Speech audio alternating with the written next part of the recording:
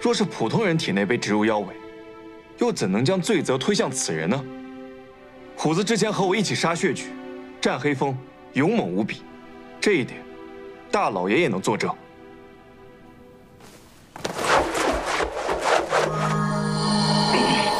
你怎么不早点把我给换出来呀？你们这些个老家伙，未免太阴谋论了吧？想的太多，人能活得快乐吗？虎子这孩子，虽然头脑简单、四肢发达的野小子，但他身上总还是有些天分的吧？若是加以培养，将他身上的妖力转化为除妖的能力，免得他误入歧途，不是吗？气死我了！你们几个！大老爷所言甚是，八宝阵正是小轩和虎子几位少年守下来的，他们战胜的可是妖尊。当真如此，妖尊如此，就让他参加国语妖师比赛，如果有差错，再行处置。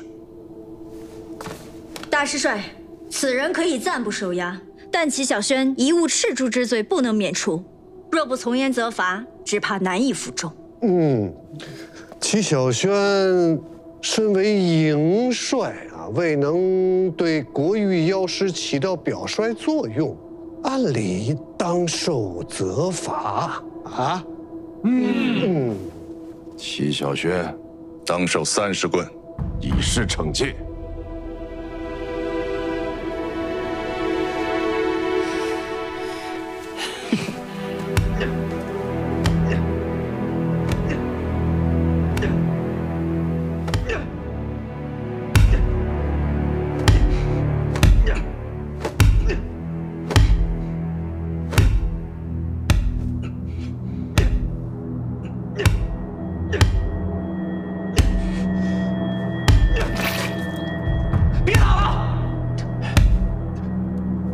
虽然宋赤珠有遗误，但你们也知道原因，他能放着妖害人不管吗？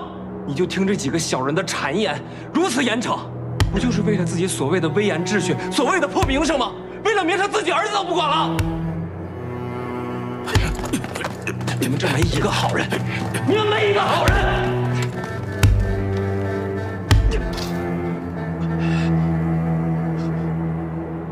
将齐小轩押入监牢，惩戒3日。是。